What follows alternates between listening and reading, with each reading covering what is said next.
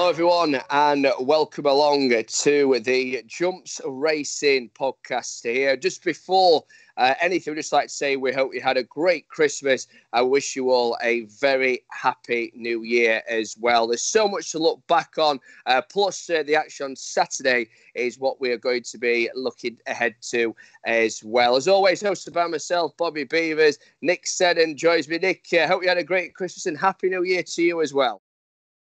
Hello, hi Bobby. Happy New Year to you. Happy New Year to everyone listening. So much to talk about, isn't there? You know, we were wondering about when we were going to do an episode, whether we skip this week and come back next week. But I'm glad we're right back into the groove on the 2nd of January. Gives everyone something to listen to, and there's just so much to look back on that it would be a shame not to almost devote the majority of an episode to it. So it gets its moment because, well, we could be here all night, couldn't we? Well, we were saying, weren't we, earlier on today, you know, that this podcast potentially could be 3 hours long. It's not going to be 3 hours, just to emphasise. We think we could do it in about half an hour or so. And obviously for our producer, Seb, you know, if it was a 3 hour podcast, it'd be a lot of editing from his end as well. He'd be furious, wouldn't he? He would be furious. Right, I tell you what, let's go straight into it then. In fact, just before we do, just to let the viewers and the listeners know, also, you can watch us on YouTube if you want to watch us in vision. And don't forget as well, just to see that what's saying, he'd be furious. Don't forget as well, you can listen to the audio on Apple Music and SoundCloud as well. So Sam just making me laugh. And Alex will WhatsApp group we've got going there. Right then, Nick, first of all, looking back then, we'll discuss what we saw at Kempton, and particularly the King George. Clan des Obeaux has won the race for a second consecutive year. You know, there was a big talking point, wasn't there? Has Harry Cobden make the right choice? You know, is he right to ride Surname? Does he stick with Clan des Obeaux? He did choose Surname, but Clan des Obeaux under Sam Twiston-Davies has got the job done. And I think we've mentioned before that maybe he's the forgotten horse to an extent. Not the case anymore. Not the case, no. And it's a nice angle, that, Bobby, because I think it's the forgotten horse ridden by the forgotten man as well. So good to see Sam Twiston-Davies get a Grade 1 winner. You know, I think he's had a year or so in the darkness, you know, on notable Saturdays. He's been riding at more low-key meetings. So it's really good to see him pick up such a notable win here. And it was a great ride. It's an interesting one, isn't it? Because it's a race that told us a lot, but it probably didn't tell us that much in terms of the Gold Cup picture, because we have a winner here in Clan des Obeaux who clearly goes really well at Kempton, has won by 21 lengths, beating his stablemate in the process. But there's still that lingering doubt over him about whether the real stamina test of a Gold Cup, 3 miles, 2 furlongs, is for him, because he was fifth last year. He was a solid fifth, but you know, we came out thinking, well, is he a Gold Cup horse? And then he went to Aintree and he was beaten there by Kenboy. So the question still remains with him. And then as for the other three finishers, well, you know, I don't know what you think, Bobby, but I don't think they stayed the 3 mile trip, really. There's no shame in that. I mean, the experiment failed with Surname. He'll go back to the 2.5 mile division. Imagine he'll go to the Ascot Chase next for a mouth-watering matchup with Waiting Patiently. Probably the same for ASO. Footpads probably now all systems go for the Ryanair. The real disappointment was Lost in Translation. You know, we made no secret of it that I thought he was a Triple Crown horse. Just didn't really seem to go a yard. It's interesting that Colin Tizard and Joe Tizard have both come out and said they think it could be a wind problem. Hopefully they sort him out. He just didn't seem to be at it, did he? It sounds like it's the Denman Chase next for him, but I mean, I wrote on the website today in the Road to Cheltenham column that I think the market has reacted quite harshly. I think once again, this division is wide open. We'll talk about the Savills next, and we can touch on Albin Photo as well if you like. You know, it's 5-1 Albin Photo at the moment, but you know, he's as big as 9-1 in places at the time recording Lost in Translation. If you sort of take that as a blip and go back to the form of his Betfair Chase success, bearing in mind that we know he'll stay the trip, bearing in mind that he's got really good form at Cheltenham, and you know that he goes right, it just doesn't make sense to me. I think it's a big price, and at the moment, I still see him as a really serious Gold Cup contender. Just in regards to Clanders Oboe, just one for you here, Nick. Would you potentially bypass Cheltenham and go straight for the bowl? It's Second certainly in the race last year. Yeah, I think there is genuine reason to think that. I also think I wouldn't be scared of chucking him in the Ryanair either. Over 2.5 miles, give him an aggressive ride. They know that he'll stay further. I think that's an option as well. It could all come down to the politics of the Nichols lad, in that they won't want to put Surname and Clanders Oboe in for the same race if they can avoid it and things like that. But yeah, maybe so. Not all horses go well at Cheltenham. Surname might miss the festival entirely. He's another one. Bristol de Mai, he might miss the festival. Some horses just don't go at Cheltenham, so there is a serious case. But I suppose with the division being so open, with every division being so open, you've got to be tempted. It's been a while since I've known a festival. I don't know what you think, but every division just seems really, really open this year. And it's great to see. I think it's good that we've got that competition, not necessarily from a punting perspective. Let's be honest, but I think the fact that there is that healthy competition out there, I think for me, it's only a huge positive, and I like the fact that there is the competition there. There's will that horse go for this race? Will that horse go for this race? You mentioned Lost in Translation being as big as 9-1 with some firms because of what happened in the King George. He could bounce back, and if he performs like at Haydock, I beg your pardon, but also like you said at Carlisle as well, which I know it was only a listed race, but it was mightily impressive that day. I think 9-1 is he going to be a cracking each way bet. But if he's on song for that day, does he go on and win the race itself? So I personally like the fact that they're open and you have got that competition. I think it's great for it, and that brings me on to the Savills Chase as well, Nick, because we mentioned about, will that horse go for this race or go for this race? Delta Work, that was victorious in the Savills Chase. He's currently got 2 entries for Cheltenham. Does he go for the Ryanair or does he go for the Gold Cup? Yeah, it's fascinating, isn't it? Personally, I think he's got to go for the Gold Cup. He was an excellent staying chaser last year. I mean, the only blot on his copy, and it wasn't really a blot, to be honest, was when he was third at Cheltenham in the it was the RSA Chase, wasn't it? And forgiving the reappearance run, which he clearly needed at Down Royal, he's bounced right to the top level of this division now. I'm not convinced about this form of the Savills Chase. I think, personally anyway, watching the race, it was a thrilling finish, brilliant race. I got the feeling that the best horses in the race might be in 4th and 5th in Kemboy and Presenting Percy. I was really impressed with Kemboy. He was so good last year. Probably needed the run, I think. It's been a difficult situation for Willie Mullins to deal with, with the ownership stuff and him not being allowed to ride. It's not ideal, but he's back now, and you'd imagine he'll come on for that. And Presenting Percy as well, it's good to see him sort of running regularly, because last year just never got going for him. There was one excuse after another. He was put away here and there. And he gave me the real feeling like he's building up to something, Presenting Percy. We know he's a good horse, and that reputation from his novice season has never left him.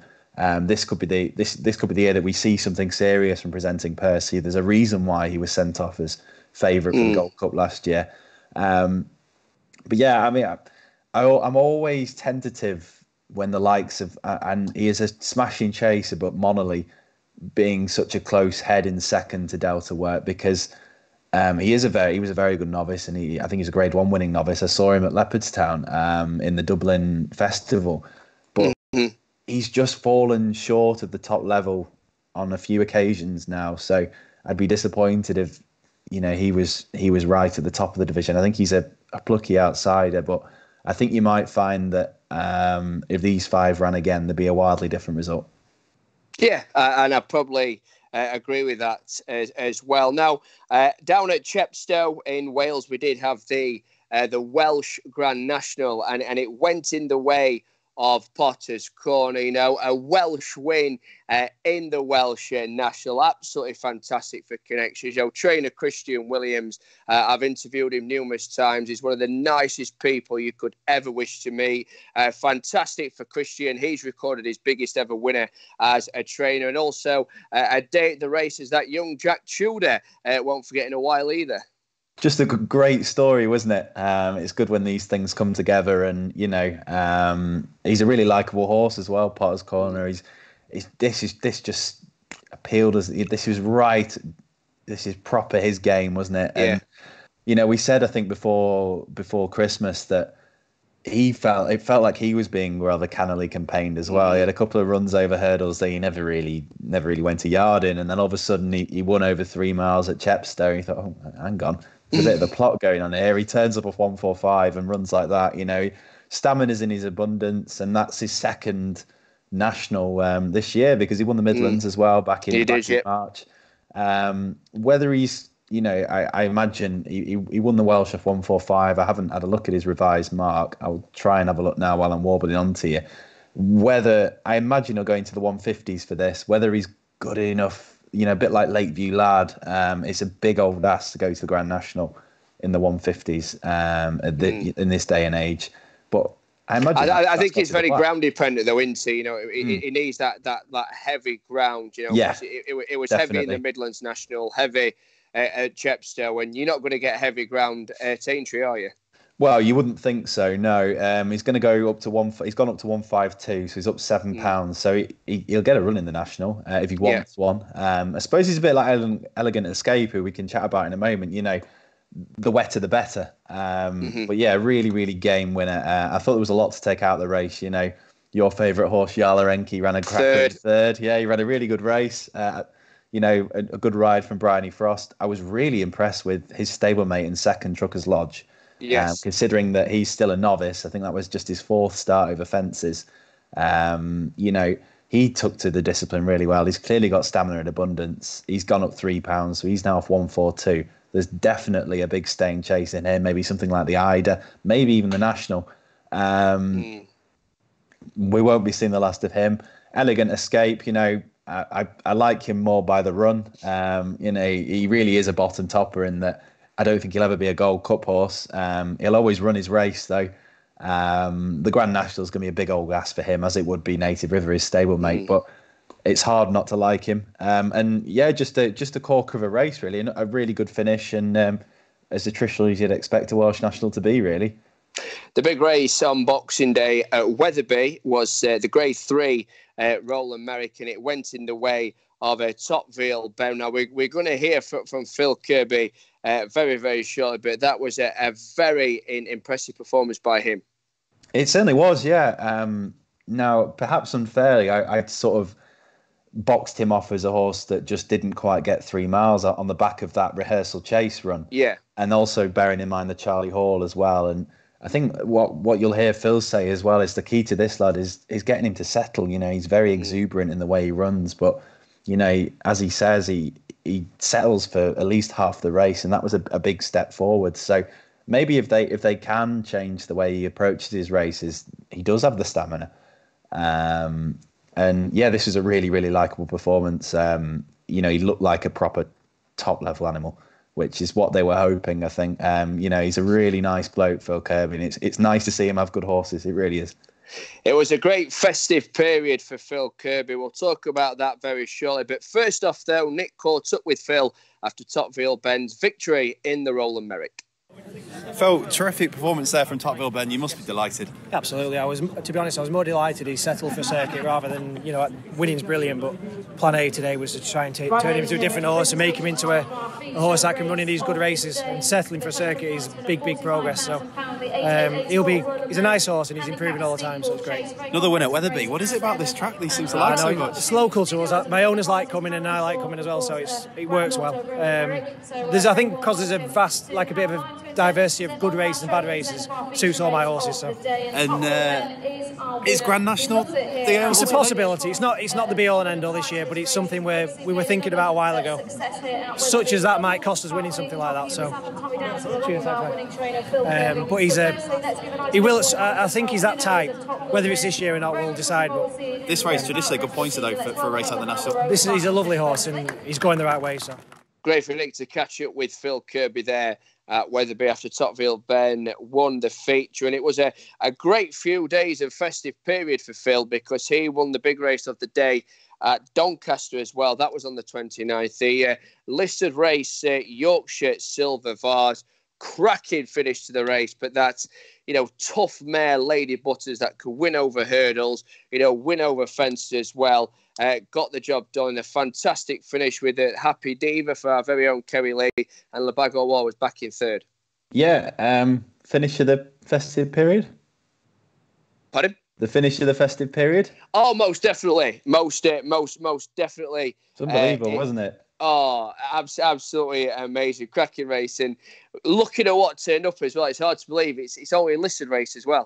Yeah, oh, definitely. And Labago Raj, she's a multiple Grade 1 winner last year as a novice, and I must admit, I really thought that Happy Diva was going to win. I did not think that Lady Buttons was going to get past her. But she's such a game and genuine mare. All three of them are, and it served up a serious finish, and all three will carry on being really productive. And it's almost a shame now that this Mare's Chase isn't coming in this year. We're going to have to wait another year for it, because what an advert it was for it. If they're all like that, bring it on. Really, really good race. And a couple of mates actually went to Doncaster, who just go as like, they're not massive junkies like me and you, Bobby, that go every week to the races, but they messaged me going like, "Oh, we're at Doncaster today," and I've never been more jealous. And I said to them, it could be a good race, this, and boy, it paid off. And hopefully it carries on in this vein, and the mares carry on performing, because it's really paying dividends. Investing into these mares races, because they're really good watches. Certainly was a cracking finish, as you already mentioned. Definitely the finish of the festive period.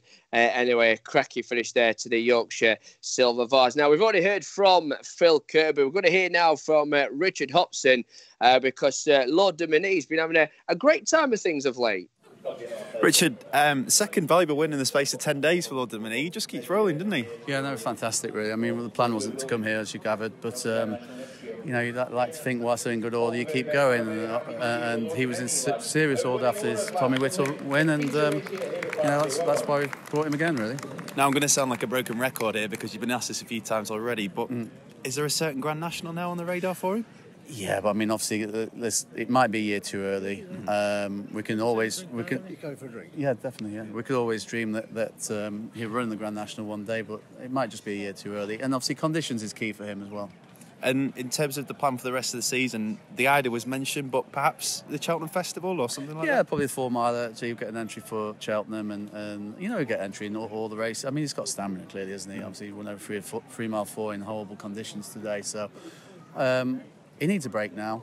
We need to freshen him up. I mean, he's been pretty busy. That's 5 runs in the last sort of 2 months. So we need to sort of respect that we've got a good horse now, and then go from there, really. 2 wins on the trot now at Haydock, maybe even back here for the Grand National trial?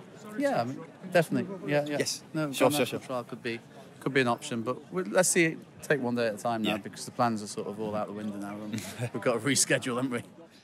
That was our second trainer joining us here on the Jumps Racing podcast, Richard Hobson, speaking to Nick there at Haydock. He's having a great time to things with Lord Dominique at the moment, isn't he? He is, yeah. It took a little while, I suppose, for him to get going. There's a brilliant story that I think it was in the Mirror about how he had to find new owners for him, and he's absolutely thriving now. He picked up that win at Newcastle in November, and then two valuable races at Haydock in 10 days is no mean feat. It really isn't. He won that off lot 137 at Haydock last time, so he's now eking into Grand National territory. I think it's also really interesting that he could go for the National Hunt Chase. He's going to be very experienced in there. That would be really interesting. So, yeah, I think he's one to keep an eye on this year. He's an improving chaser, stamina in abundance. He's very much on the up. They originally thought about the Ida. It sounds like, he might be a bit good for the Ida now. The Ida is a real race for sluggers. With all the greatest respect to the Ida, it's a hell of a test. It could be that Cheltenham beckons. It certainly could with him. Right, then, just before we do look ahead to the action over the weekend, I just want to get your thoughts and opinions about the 2 mile divisions at the moment in terms of the hurdle and the chasing. They are relatively weak, aren't they? And there's no real standout at the moment. And I think, with how wide open, both divisions are for the 2 mile chasing scene, for the 2 mile hurdle scene as well, I wouldn't be surprised if something unexpected won either of those, especially at the Cheltenham Festival. Definitely. I think it's a shame that we don't have Ed Quigley ready, because surely he's licking his lips at all of these wide open markets. There's got to be some anti-post possibilities here for a man of his calibre.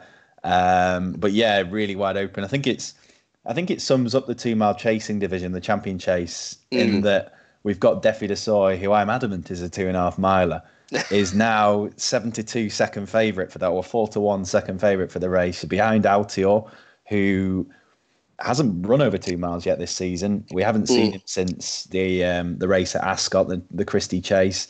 And bubbles just seem to get burst left, right, and centre, don't they? This Chacun Pour Soi, we heard how highly Danny Mullins thought of him before Christmas, and the bubble was burst with him. Just out battled by a Plutar late on, so we've got to consider him now. But I never considered him to be a bona fide 2 miler either. So yeah, really, really interesting. You go further down, 20-1 and so. Do we have to think about him in the champion chase? Because it just does feel really open. And I know you're about to put someone up, Bobby, that perhaps we don't think about being a 2 miler, but he certainly showed he's very capable, didn't he? He certainly did, and trained in the north as well, waiting patiently for Ruth Jefferson, who run an absolute cracker in the Tingle Creek at Sandown, finishing third. Now, it's worth noting with him that they've always bypassed Cheltenham. He's never actually run at Cheltenham either. But I just wonder now, with waiting patiently, that if this time they're going to be thinking, right, now is the time for him to run at the Cheltenham Festival. If it was up to me, I personally would go for that champion chase. And if he did, I think, in my opinion, he would be a leading contender. And to carry on, I suppose, the thing of the 2 miles, what did you make of the 2 mile division? Because we now have this mare in Epatan, who is the 3-1 favourite. This feels even more wide open, really. Bubbles get burst every week. They certainly do. I'm actually seeing 3-1 at 100 to 30. Look, it's an interesting one, and I think there's going to be a lot more happening between now and then, where maybe the picture may become a little bit clearer than what we've already got at the moment. But, Nicky Henderson, he knows how to win a champion hurdle. You mentioned there about the Christmas hurdle as well. He's won it for the past 3 years with 3 different horses, and going back even further, the likes of Binocular. So no surprise to see this one at the top end of the market, 3-1 favourite at the time of recording. But I personally think, Nick, there's going to be a lot more twists and turns along the way before we head to Cheltenham in March. Agree with you.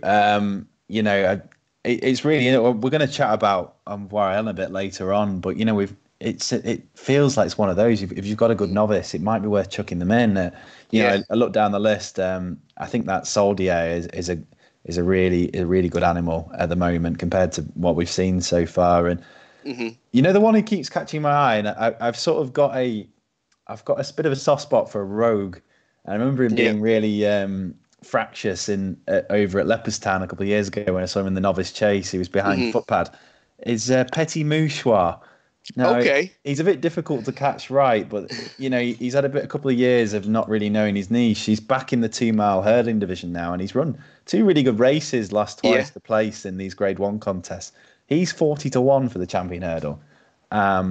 if he carries on running in the same vein, it'd be a great each way fancy, definitely. At what price is that? So 40-1. About 40-1, yeah. You know, but it's a sort of year where I think you're entitled to have a look at some of the bigger price runners. You know, we had one like it was Silver Street, wasn't it? 66-1. Who plays for Evan Williams. So, you know, I think in this is the sort of year for your big price punters. It could be really interesting, but yeah, for me anyway, I wouldn't be going anywhere near the 3-1 about Epatante. I think it's a weak renewal when she's favourite, and with all due respect, I really do. That's what we want to hear, and great for the people watching and listening now. A 40-1 each way for the champion hurdle. All I will say to people watching and listening now is that you heard it here first. Right, just before we do look ahead to Saturday into Sunday, a quick word on Faheen the Machine. What a warrior this horse is.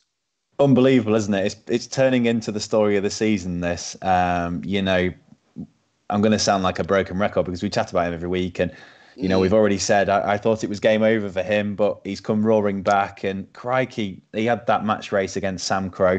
And not only did he win, he won by 10 lengths. And we now have a 12-year-old favourite. And it's not the JLT anymore. I've just checked. I was baffled earlier checking the anti-post markets. It's the Marsh Novices Chase. So clearly Marsh are really getting involved now with sponsorship. They sponsored the Long Walk last month. Faheen, 12-year-old Faheen, is the 7-1 favourite for what was known as the JLT. It's just bizarre, but he deserves it, and long may it continue. It's great to see him thriving. Yeah, and hopefully he can get the job done again at the Cheltenham Festival. Right then, let's look ahead, Nick, to the Tolworth at the time of recording. Fiddler on the Roof is the market leader at 2-1 for the Colin Tizard yard. Of course, he comes into the race on that back of that course and distance win last time out. Yeah, I think it's worth starting on the angle that it's a bit hit and miss, I think, the Tolworth. I always think that the first couple of weeks of January are a bit whiffy when it comes to excitement. You know, we're all hungover from Christmas. And this is a Grade 1 contest, but only you might have seen the quiz question on our Twitter feed earlier from our social media maestro, but only 2 horses have won both the Tolworth and the Supreme in the same season this century. The most recent, those being Somerville Boy a couple of years ago. But there are some decent horses on the roll of honour. You know, York Hill, the Rogue, Lamy Surge, and Finian's Oscar are 3 recognisable names from the last few years. And yeah, it will be an interesting race. I think that this one, Fiddler on the Roof, is the right favourite. His form's working out really well. He chased home Time Hill on his debut at Chepstow a couple of months ago, and then on his second start, he chased home another one, Edwardstone, who's won again since, and then he dotted up at Sandown in a minor race last time. This is a lot tougher, but that form suggested he's a lot better. Than, you know, he keeps being franked. So he's probably the right favourite here, and yeah, it is interesting, but there's plenty in opposition to give him a race. There certainly is indeed, Nick, and at the time of recording, 9-4 joint second favourites for hanging there of Emma Lavelle and Son of Camus as well for Nicky Henderson. Now, both these horses have won their previous 2, so both of these going for the hat-trick. Indeed. We'll start with the latter one, the Henderson horse, Son of Camus. Now, I get the feeling that this one's probably where he is in the market on reputation more than what he's been able to show so far because of who he represents. But, you know, he's 2 from 2 this season. He's a €68,000 purchase. And, you know, it's one of those that with these novices, they get the opportunity to step into Grade 1 company. The vibes around him in the market are strong, so I'd expect a big race. And then it's nice to see hang in there as well for the Emma Lavelle team. She's having a terrific season so far. He's a little bit more experienced than the 2 around him in the market. Made 4 starts over hurdles so far and won the Supreme trial last time at Cheltenham. It's form it's okay form. The horse in third that day has since run pretty well at Kempton. Probably needs to find a little bit more, but yeah, an intriguing and probably a justified second favourite. Silver Hallmark comes into the race on the back of a win last time out at Chepstow. I think what we need to mention is that the Fergal O'Brien yard are absolutely flying. They're having a tremendous season, and I spoke to Fergal about this and Sally as well, and they both said that ever since they've moved yards is when the winners just keep coming and coming and coming. Now, don't get me wrong, he normally has a great season anyway. He does train numerous winners, but since they've moved yards, everything just clicked into place even more so than before. Just kind of stopped training the winners. No, he's having a wonderful season, isn't he? He's got to be the biggest cake enthusiast in racing, hasn't he? Oh, I love it. Well, yeah, I think there's a bit of a toss-up with this between myself, Fergal and Rishi Prasad as well, because people know me in the press room that I do like my cake. You're a big eater. I will as soon as a cake comes to the press room, I am there. So is Rishi Prasad as well, and I'm sure he won't mind me saying that. And Fergal O'Brien, as you said, he loves his cake as well. I think me and Rishi should head down to Fergal's yard and we should all eat cake together. What do you think? And obviously you come along as well, Nick. Are you a baking man though, or just an eating man? I cannot bake. I will just gladly scoff. So we can't have the Great Racing Bake Off, no. No. I'd have to take my wife with me to help me because my wife's really good at baking. Really, really good. Oh, really? She's amazing. I am hopeless. I would burn it. That's how bad I am. Well, what we'll do is we'll get you a bottle of fake tan. We'll dye your hair grey, and then you can be the resident racing's Paul Hollywood. Oh, right, okay. Yeah, you can judge everyone's cakes. But back to the racing, the Silver Hallmark. He's another well-bred type. He cost a bit of money. And he's another one who gets his chance to shine here. He won on debut, beat one called McFabulous from a powerful yard. I can't remember if it's Henderson or Nichols. I think it might be Henderson. I'm going to search it while I'm warbling. But yeah, gets the opportunity to step into Grade 1 level. It was Paul Nichols.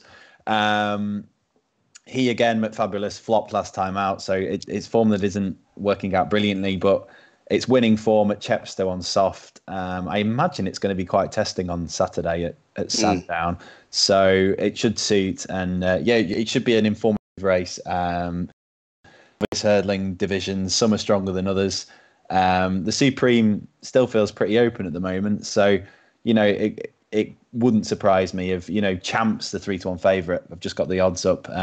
He's Champ in the Supreme Novices Hurdle. No, that's on Oddschecker as well. Abracadabra is the 4-1 favourite for the Supreme Novices Hurdle. You get the feeling that if one wins this really well, the market could change radically. Champ's quoted for the Supreme Novices. Let's move on to the veterans handicap chase as well, which is run after the Tolworth. I want to just mention this as well. It's in memory of Hobson de Zobo, which is great to see them. Hobson de Zobo was a fantastic horse, and it's great to see that they're honouring his memory in terms of the veterans chase. And I do believe that you like Burton's well in this.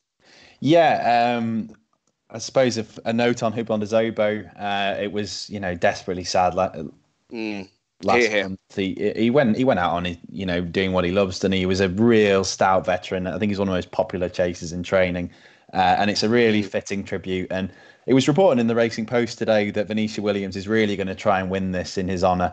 And she's got one in Burton's well, and I think they could be onto something. I think I spoke about this one all the way back in October after the old Roan Chase. He won on that day at Aintree, and he's a very frail and fragile type. He hadn't been seen on the track for 664 days before Aintree, and he absolutely dotted up. He was on 133, a mark which is a pretty lenient one, and he was one that always shaped as a talented type, but just a frail, fragile sort. And he's since run at Haydock and never went a yard. So he lines up here off a mark of 138. I think he's the type that can bounce back. I think it could well have. We talk about the bounce factor when a horse runs really well after coming back from an absence. They don't always follow it up, especially if they're turned out pretty quickly. I think he'll bounce back from that one. His mark of 138. Now he's carrying colours which are of a certain Trevor Hemmings, and on a mark of 138, it's becoming more and more popular for these veterans races to be a good gateway to Aintree for the Grand National. If he wins this well, you wouldn't put it past him getting a £7 rise for the handicapper. And if you get to a mark of about 145, you're in Vintage Clouds territory, you'll probably sneak in the Grand National. So I wouldn't put it past us seeing this one at Aintree in April. And just a quick word as well, Nick. The Grade 1 over at Naas on Sunday. There's one horse you're particularly keen on. Well, yeah, I think it. It's not a tip because he's 7-2 on Violin, but it's difficult not to like what he's done so far, is it? And he hardened up in the markets for Cheltenham without even running over Christmas because he beat a horse called Abracadabra at the beginning of December. That one has since franked the form by winning in his own right over Christmas. And, we were talking about how open the Champion Hurdle division is. He's 12-1 for the Champion Hurdle. Now, I've seen a lot of people suggest it. And, I've seen stranger things happen. I don't think that's what Gordon Elliott will do, I must admit. But certainly, I think if he was chucked in the Champion Hurdle, he wouldn't be 12-1 on the day. When you've got a horse like Epitant at 3-1 in the market, he would be bang up there. For the rest of his options, it really is the world being his oyster because he's 7-4 for the Ballymore, he's 5-1 for the Supreme and 33s for the Albert Bartlett. He's a very versatile type. He stays, but he's also shown plenty of speed at the same time. It looks to me like the Ballymore is going to be his bread and butter this year, but I don't think the Lawler of Naas on Sunday will tell us too much. I'll be shocked if he doesn't win. I know all we've talked. I've used the phrase bubble burst 19 times on this episode, but surely that one can't go. You say that now, though. I know. Right then, that is the end of this episode of the Jumps Racing podcast. As always, don't forget that you can watch us on YouTube. You can also listen to the audio on SoundCloud. And not forgetting Apple Music as well. But for myself, Bobby, alongside Nick, wish you all a very happy new year again. And we look forward to welcoming you back on next week's episode.